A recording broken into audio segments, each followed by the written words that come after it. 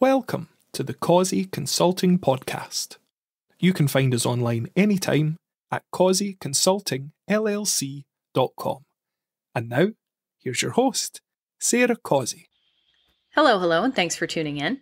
In today's episode, I will be talking about an interesting documentary I watched on ENDEVR's YouTube channel, as well as finally talking about Glenn Greenwald's book, With Liberty and Justice for Some, subtitled, How the Law is Used to Destroy Equality and Protect the Powerful.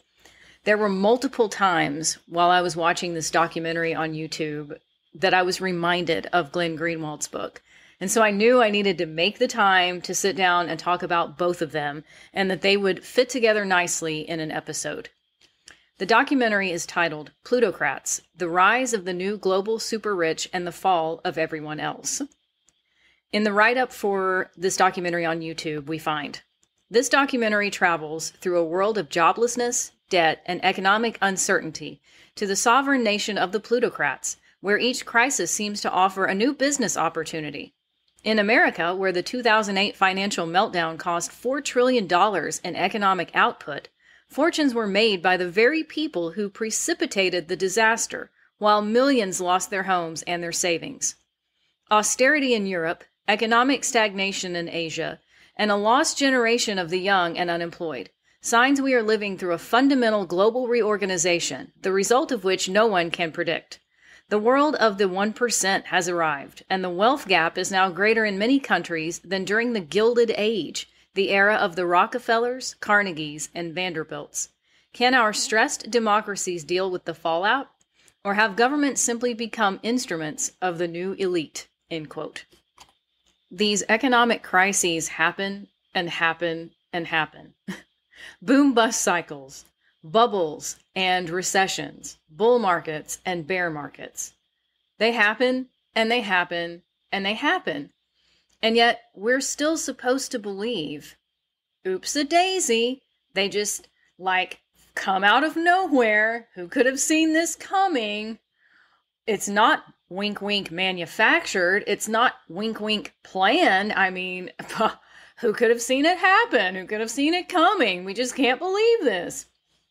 And I know it's human nature that when we're in a good time, we want the good time to last forever. We don't want to go into a bear market after we've been riding high in a bull market. I get that. But you know that's coming. If you've lived long enough, you know it's coming. I saw this in the oil and gas market so many times. People would go out and get themselves obligated for anything under the sun. Toy haulers, motorcycles, boats, a bigger house, a fancy sports car. And then when the bus cycle hit, the repo men would be very busy indeed. Those artificially inflated markets full of hype and FOMO and YOLO don't last forever. There's a line in this write-up that I want to go back to. In America, where the 2008 financial meltdown cost $4 trillion in economic output, fortunes were made by the very people who precipitated the disaster, while millions lost their homes and their savings. Precipitated.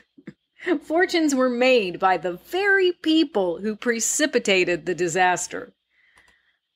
But we still have people in a mental block. They don't want to believe it's malicious intent. They don't want to believe it's engineered on purpose to benefit the hyper elites and the fat cats and the power brokers and their cronies up on Capitol Hill. Oh no, it happens on accident. Or it happens because of incompetence.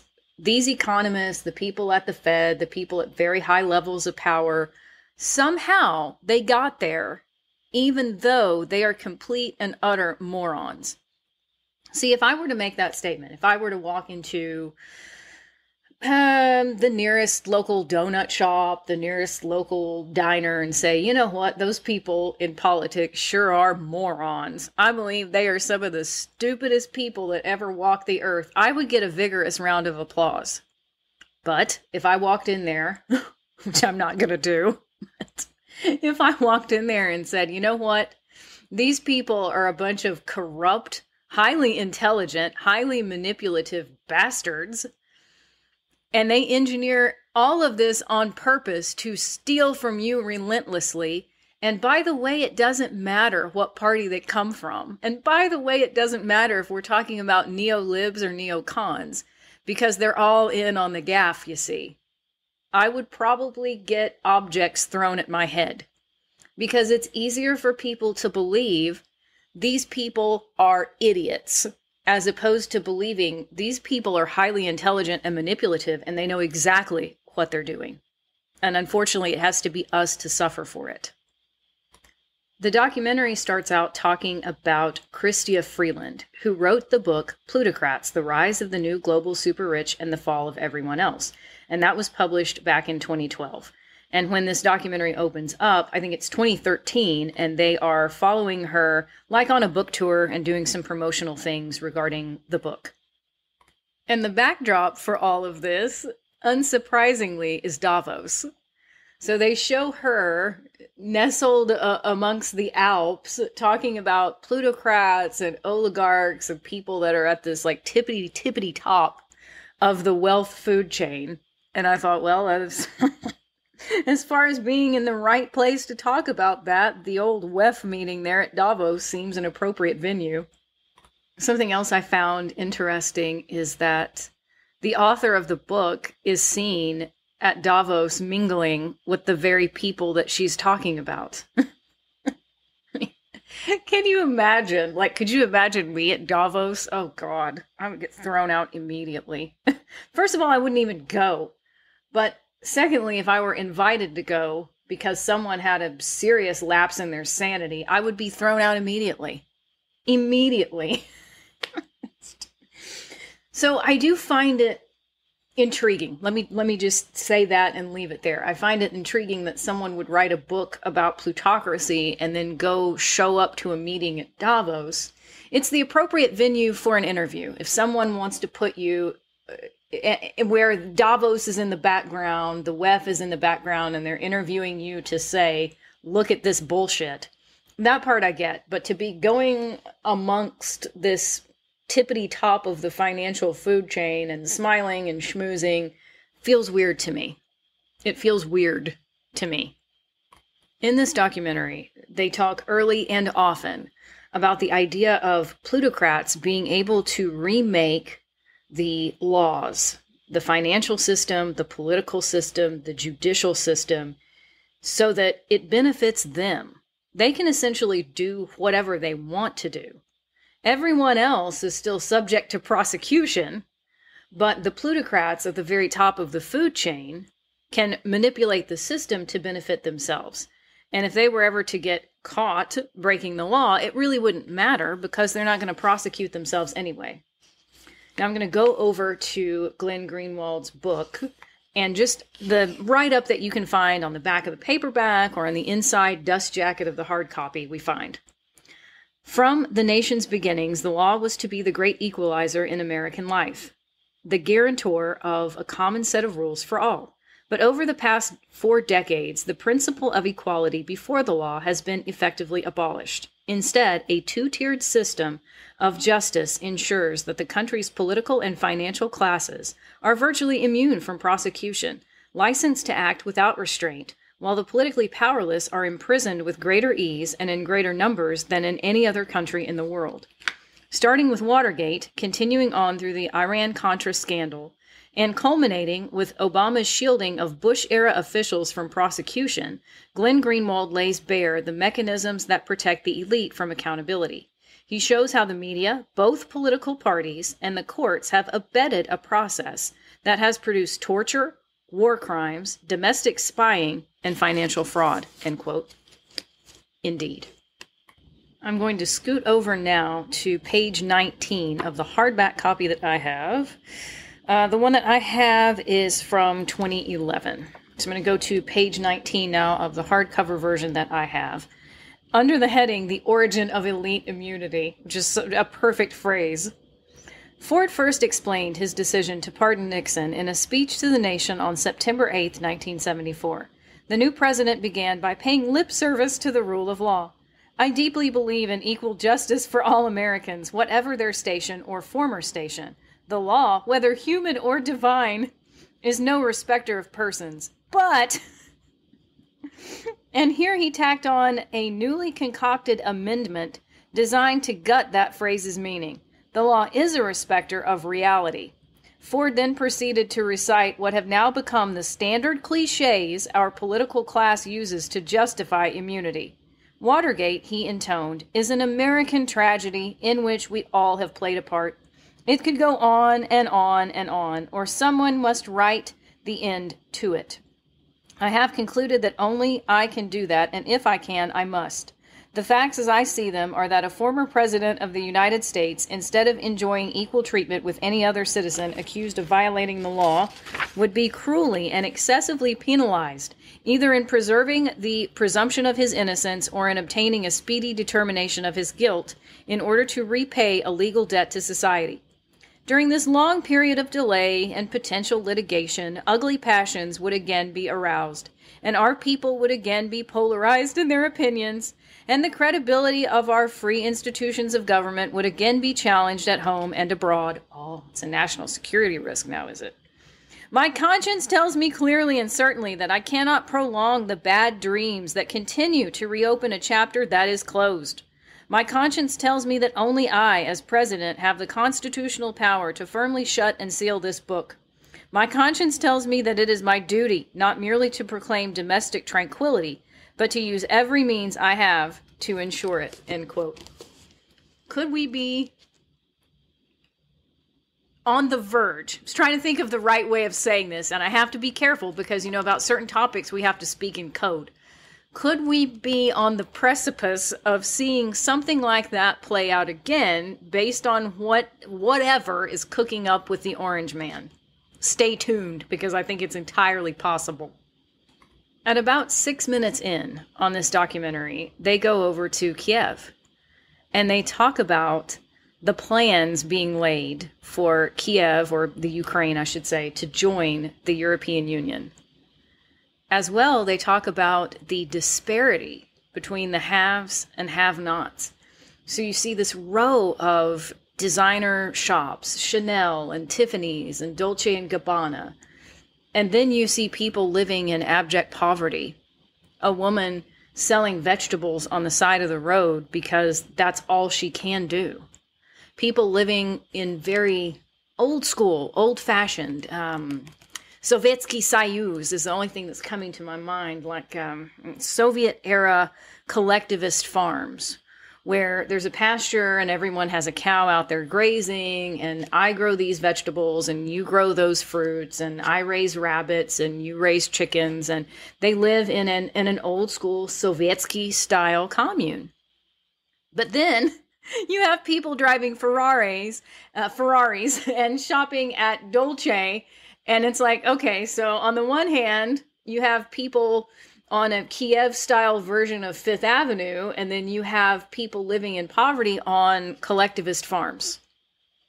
From the Ukraine, the documentary goes to Greece, and they interview a historian who talks about there are laws for the common people, but not for the plutocrats. When you look out in this marina and you see these yachts, and you see the owners of the factories and the shipping magnates and the real power brokers, the laws don't apply to them, and they also don't pay taxes. There's an economic crisis in Greece, but it's an economic crisis for poor people. Meanwhile, these wealthy plutocrats are doing better than they ever have, and the laws don't apply to them. They're not going to get prosecuted. They should, but they won't. I'm going to skip over to, let's see, page 28 of the hardback copy of Glenn Greenwald's book. Once the contents of the diaries were publicly revealed, the reasons for his concealment became obvious. Not only did they contradict his own denials of knowledge of the transactions, but the diaries directly implicated other key officials, including President Reagan himself. As Walsh put it, Weinberger's early and deliberate decision to conceal and withhold extensive contemporaneous notes of the Iran-Contra matter radically altered the official investigations and possibly forestalled timely impeachment proceedings against President Reagan and other officials. The special prosecutor added that the notes contain evidence of a conspiracy among the highest-ranking Reagan administration officials to lie to Congress and the American public. Weinberger's trial was set to begin in January 1993. However, on December 24, 1992, the former Pentagon chief, along with 5 others, 4 of whom had already been convicted and 1 of whom was set to stand trial, was pardoned by Bush 41, who was less than a month away from leaving office, having been defeated by Bill Clinton in the 1992 election. A December 25, 1992 editorial in the New York Times, one of the very few mainstream institutions to condemn the pardons, noted that the rationale invoked by Bush 41 to justify his actions was a replica of the excuses Ford had relied on to protect Richard Nixon. If Mr. Bush had rested his pardon of Mr. Weinberger on the former defense secretary's health alone, he might deserve credit for compassion. But he went on to lecture Lawrence Walsh, the independent prosecutor, against what he called the criminalization of policy differences. That's a bogus complaint. Mr. Weinberger was not charged with lying to Congress because of policy differences. Lying to Congress for any reason is criminal conduct. When President Ford pardoned Richard Nixon for Watergate crimes, a precedent Mr. Bush ignored in his pardon message, he said he acted to restore harmony and move on. Mr. Bush invoked the same sentiments, but the Nixon pardon was wrong too. And like Ford's pardon, Bush's won praise from the overwhelming majority of politicians and journalists. I'm going to say that again. Politicians and journalists. Weinberger, after all, was a member in good standing of the political class generally, and the Washington establishment in particular.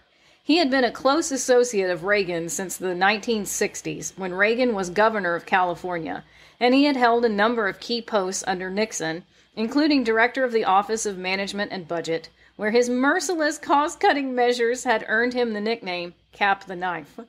In a pattern no one considers unusual anymore, Cap the Knife had then converted the praise earned as Nixon's OMB cost cutter into a plum position as vice president and general counsel of the Bechtel Corporation, which must have found his contacts in D.C. to be very useful indeed. In other words, in the eyes of the political and media establishment, Weinberger was not someone who belonged in a prison cell, not even when there was clear evidence that he had committed serious felonies. As Robert Perry detailed in Consortium News, journalists and political operatives from across the political spectrum closed ranks to celebrate the immunity bestowed on Weinberger and his co-conspirators. The Washington elites rallied to Weinberger's defense. In the salons of Georgetown, there was palpable relief in December 1992 when President Bush pardoned Weinberger and 5 other Iran-Contra defendants, effectively ending the Iran-Contra investigation. Washington Post columnist Richard Cohen spoke for many insiders. In a column on December 30th, 1992, Cohen described how impressed he was that Weinberger would push his own shopping cart at the Georgetown Safeway, often called the Social Safeway because so many members of Washington's establishment shop there. Based on my Safeway encounters, I came to think of Weinberger as a basic sort of guy, candid and no nonsense, which is the way much of official Washington saw him. Cohen wrote in praise of the pardon, "Cap, my Safeway buddy walks, and that's all right with me." Let's pause for a moment to reflect on how perverse that is, end quote. Because this man pushes his own shopping cart at the Social Safeway, he deserves to be pardoned. It's just preposterous, right? And in all these years of hindsight, it just becomes that much clearer.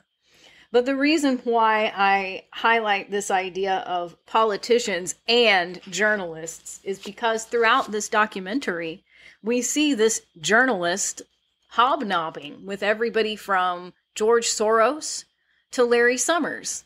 And I'm like, why would that be? If you are writing a book to call them out on their bullshit, why are you rubbing shoulders with them? And I'm not trying to make any kind of assertions here because I don't know. Was you there? No, I wasn't. Indeed, I was not. I don't know what's going on behind the scenes there, what the motives might be. I'm just thinking out loud from my perspective that if I wrote some sort of scathing op-ed or scathing book about these people, I certainly wouldn't be rubbing shoulders with them and at every media appearance that they seem to be at. That strikes me odd. It does. From Greece, the documentary goes to the Alberta tar sands. And there's an author who is quoted, I think it's around the 32-minute mark, as saying that at one point, ExxonMobil was making $1 billion a day. And obviously with that kind of money, they could print whatever message they wanted. So while smaller voices were getting drowned out, saying that the water is not safe, we can't eat the fish anymore, if you have a corporation pulling in $1 billion a day, whose message is going to win out? I'm going to go back over now to Glenn Greenwald's book, and I'm on page 51 of the hardcover copy. On January 12, 2009, before Obama was even inaugurated, an article appeared on the front page of the New York Times under the headline, "Obama Reluctant to Look into Bush Programs." The first sentence reported, President-elect Barack Obama signaled in an interview broadcast Sunday that he was unlikely to authorize a broad inquiry into Bush administration programs like domestic eavesdropping or the treatment of terrorism suspects. Echoing almost verbatim the excuse Bill Clinton had offered for abandoning his pledge to bring accountability to the crimes of Bush 41 officials, Obama was quoted in the article as explaining that he had a belief that we need to look forward as opposed to looking backwards. To date, Obama has succeeded in blocking and suppressing virtually every investigation into Bush crimes, whether by congressional committees, courts, international tribunals, or even internal executive branch inquiries. The specific methods Obama has adopted to strengthen and expand elite immunity are the subject of a later chapter, so for now, it suffices to note how seamlessly this continuity of Washington's culture of consequence-free lawbreaking has extended into the era of the self-proclaimed agent of change, end quote. Yeah, indeed so. And then it's also worth noting that on page 53, chapter 2 starts, which is titled Immunity in the Private Sector. So let's think again about what that author said at about the 32-minute mark. If you have a corporation that's pulling in $1 billion a day, you have the little people, the unimportant, unwashed masses saying, hey, our drinking water's not safe. We can't even eat the fish coming out of this river. Who's going to win out? Spoiler alert, the company that's making $1 billion a day. From Alberta, the documentary goes to New York and talks about the gap between the wealthy upper crust and the average person. And one of the commentators says, these people just live a different life. And even though they're Americans, sort of broadly speaking, the wealthy elites in New York City have more in common with the wealthy elites in Paris or in London or in Mumbai than they do with the average American. So even though they're countrymen, per se, not really, because the disparity in lifestyle is so great. In the rest of the documentary, they show American cities that look like ghost towns, places where buildings and housing complexes have just been boarded up and abandoned. It's very depressing. Chris Hedges talks about the wealthy elite getting what they need and not really worrying about the rest of people, not really worrying about the rest of America, as well as corporations that drive out union employees, get rid of the unions, and then start hiring people back non-unionized for significantly less money, and how that's become a trend. Something else that's discussed is this idea of a rise of these multinational or global corporations that operate in a style that is mercenary or hired gun. In other words, they don't have loyalty to any particular nation state. They will just go wherever the money is, and they don't care what they pillage in the meantime. Their loyalty ultimately is to themselves and to the almighty dollar. I'm going to go now to the epilogue on page 273 of Glenn Greenwald's book. Of course, high-level politicians have not been the only ones to benefit from this lack of legal checks and balances on their activity. Those at the top of the wealth pyramid have also reaped the rewards. Again, while disparities of wealth have always been tolerated in the United States and even endorsed by the founders, the crucial difference is that these days financial power has become easily convertible into political power, and political power in turn is being exploited to repeatedly rewrite the laws to the advantage of the very rich, making them richer and more powerful still. In other words, the United States has taken on the classic attributes of oligarchy, government by a small dominant class, and plutocracy, government by the wealthy. Like banana republic, such derogatory terms were once reserved for other nations, and it was unthinkable to apply them to the United States. Yet now they are being commonly, even casually, used by mainstream sources to describe the facts of life in contemporary America. Given these developments, the dystopic future toward which the United States is inexorably heading is not difficult to imagine. Even the most slothful and slumbering citizenry, trained to accept political impotence, has its limits. At some point, serious social unrest is the inevitable result when a population is forced to suffer mass joblessness and deprivations of every kind, while it sees a tiny sliver of elites enjoying gilded prosperity. When ordinary people are threatened with imprisonment for petty offenses, while they see elites illegally spying, invading, torturing, and plundering with near total impunity. Such a two-tiered setup is simply unsustainable. The American elites have, to be sure, gained tremendous short-term benefits from the pervasive corruption that shields the powerful from legal scrutiny. But in the long run, eviscerating the rule of law is likely to prove their undoing. The United States was founded on the notion that the law must apply equally to everyone, and it is now clear that this principle is not just a matter of basic fairness. If a privileged few are exempt from the rule of law, ever greater inequality will result, and the inevitable discord that such inequality provokes will come to threaten the country itself. Only as a nation of laws, not men, can America hope to endure, end quote. Yeah, I don't know that I feel as compelled to always end on a high note, to always make sure that I leave the reader or the podcast listener with a happy ending. As I've said many times, I would rather tell you uncomfortable truths as I see them than to give you a pack of fluffy lies. I'm not convinced that there will be discord. I would really say at this point, I see two different potentials shaping up. One is what Glenn Greenwald is talking about at the end of that book, that yes, people will be pissed off enough to finally rise up and have some kind of social discord and say, we're tired of this. We're tired of living off the scraps. While the other people, the hyper elites, are having a full steak dinner, a banquet, a smorgasbord, we're tired of getting the crumbs from their table, damn it. That is one possibility. The other possibility, which is not the happy ending, a bit more going into the dystopic realm again, is that people are so zombified. I know he says in that epilogue that people have been trained to accept political impotence, but even that has its limits. I'm not so sure. I'm really not so sure. I think people are so zombified.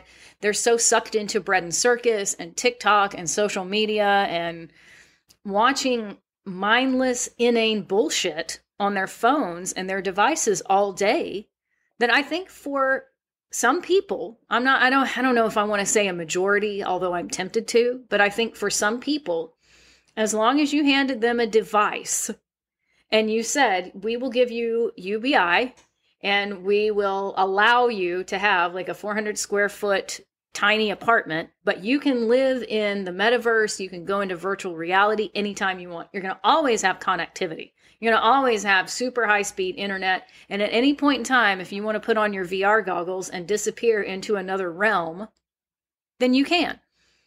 I think there would be people who would legit sign up for that and say, that's totally fine by me. Real life sucks anyway. We live in a dystopian hellscape, so yeah, sure, I'll go into VR and live in my 400 square foot apartment and eat my cricket burgers and get my UBI, and I'm fine with it. I really do think we have seen a citizenry of zombies to that point. I hope that I'm wrong. I really hope that humanity will rally back and prove me wrong on that. I worry that I'm not wrong, to be honest.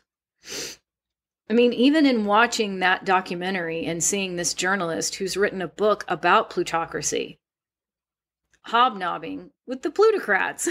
I mean, you could make the argument, well, she's a journalist, she was making this documentary and she was writing the book, so of course she had to hobnob with them in order to gain research. I mean, maybe. Something about that strikes me odd, and it makes me uncomfortable. Now, that's just my opinion, and I could be wrong, but that's just how I feel about it. I think there's still a temptation, maybe not on a global scale necessarily, but on a Western world, and in particular an Amerikansky perspective, this idea of everybody is a temporarily embarrassed billionaire. You're supposed to root for these industrialists and these tycoons, and you're supposed to get rah-rah patriotic about a particular party. We are good. We have all of the answers. It's the other guys. It's the other party that's a sack of trash. The system itself is great. It doesn't need any overhauls. We just need to get the right politicians in office and everything will be different. I still think you have a category of person that honestly believes that. I think you have categories of people who don't. But I think, unfortunately, too many people still are embroiled in that red versus blue, us versus them. Your guy is garbage, but my guy is great. Blah, blah, blah. I think you still have too many people absorbed in that. So as much as I would love to give you a happy ending and I would love to tell you that everything is going to change, I just don't think so. I also think this idea of it being unsustainable, perhaps. But is it unsustainable within the lifetime of anyone listening to this broadcast today? I highly doubt it. Look at how long medieval-style feudalism went on. All we're doing, in my opinion, which could be wrong, is creating feudalism 2.0. Workplace feudalism, living space feudalism, economic feudalism. At what point do you finally look around and say, it's just feudalism, period, point blank, full stop, it's feudalism? It's the wealthy patroons and landowners and lords at the top of the pyramid that just keep enriching themselves, while the serfs at the bottom, who make up the vast majority, get poorer and poorer. I mean, all you need to do is go look at a book like Alyssa Court's Squeezed and understand that more people are getting squeezed downward. The people that are leaving the middle class are not going into the upper echelons of wealth. They're going down. And the amount of money, the amount of time and effort that it takes to remain middle class, especially in light of the inflation we have right now, it takes more and more. You have to work harder and harder to get less and less just to maintain, just to tread water, just to try to say, I want that standard operating procedure that I was promised about middle class living. The house in the suburbs somewhere with a white picket fence and a dog and a couple of kids and a car in the garage. A chicken in every pot and a car in every garage, and that's it. I don't need the Ferrari. I don't need the Lambo. I just want a reliable mid-level car that'll get me from point A to point B. I want the kids to have food and clothes. I'd like to have a dog or a cat, and that's it. We don't need anything exotic and crazy. Just for that, it's getting more and more difficult and more expensive. Highly recommend that you check out the documentary. Of course, I highly recommend that you check out Glenn Greenwald's book. It's very good and incredibly well-researched and well-documented. I would say in some respects, it's like his other book, No Place to Hide. Disturbing, yes. Disappointing, yes. Not in his writing style, but disappointing in the information that you learn about what goes on at high levels of power. But surprising, shocking. Hell no. If you read that book and you feel a sense of shock, then you must not have been awake for very long. I wish that I could give you something happy. I wish that I could end this on some sort of journalistic high note. All of these bad things But let me give you a denouement of happiness right at the end. A cherry on top of the ice cream sundae. I just don't think I can do that. Stay safe, stay sane, and I will see you in the next episode. Thanks for tuning in. If you enjoyed this episode, please take a quick second to subscribe to this podcast and share it with your friends. We'll see you next time.